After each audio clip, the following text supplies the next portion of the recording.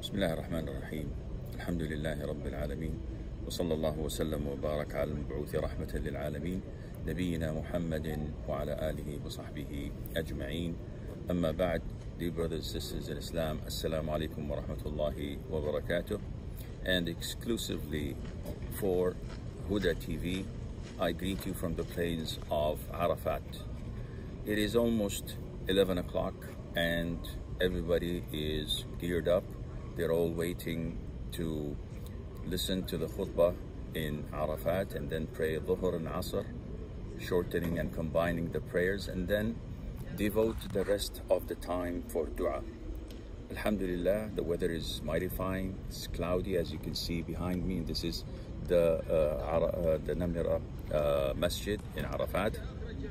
And everyone is, as stated earlier, are geared up for dua. Everybody has their own bucket list or a wish list, which they present to Allah Azza wa Jal, asking Him to accept from them. The difference is that they come to Allah Azza wa Jal not demanding, not asking, rather they are begging. They are expressing their humility, they're expressing their poverty. They all come to Allah Azza wa Jal wearing the same dress code. None of them has titles to boast by. They have all dropped their pride, got rid of their arrogance. Kings, presidents, wealthy people, dignitaries, they're all the same. They're all here standing in front of the Almighty, the creator of the heavens and the earth, the one that has everything in his hands, the one that nothing happens without his will. They come not to demand. They come begging for forgiveness. They come begging for acceptance. They ask in humility. They express their poverty. They show their humbleness, and they get rid of everything that they have ever found pride in, simply to get accepted by Allah Azza wa Jal.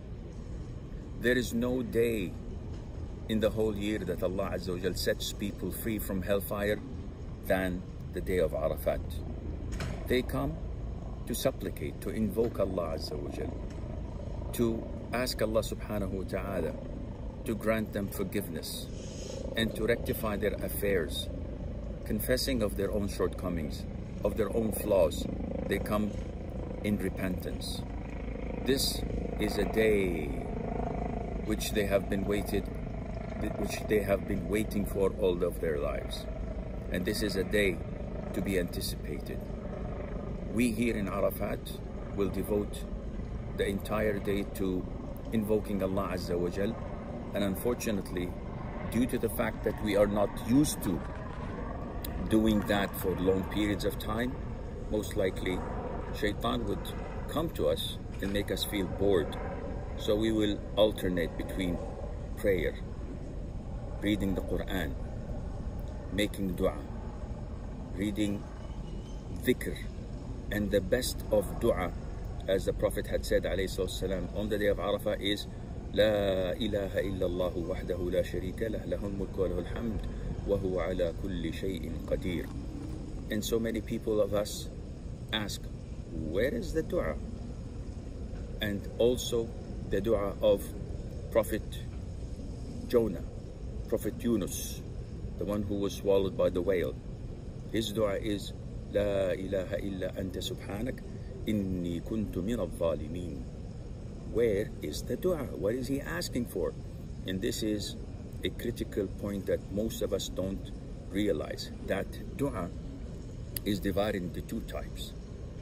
Dua of praising Allah Azza wa Jal and complimenting Him, such as Alhamdulillah, Subhanallah, Allahu Akbar, La ilaha illallah. This is all considered to be dua.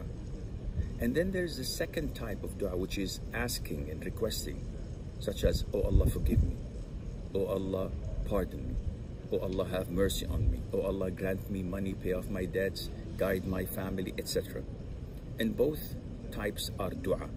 So the best of dua on the day of Arafat is the dua of Tawheed. La ilaha illallah wahdahu la sharika lah. This is where everything falls into its place. Because with Tawheed, your affairs in this dunya would be rectified and your sins on the day of judgment would be erased. So, as they say, sincerely and truly wish you were here, and may Allah Azza wa Jal grant you the chance to feel what I'm feeling in the coming years when you come here for Hajj. هذا والله أعلم ونسبة العلم إليه أسلم وصلى الله وسلم وبارك على نبينا محمد.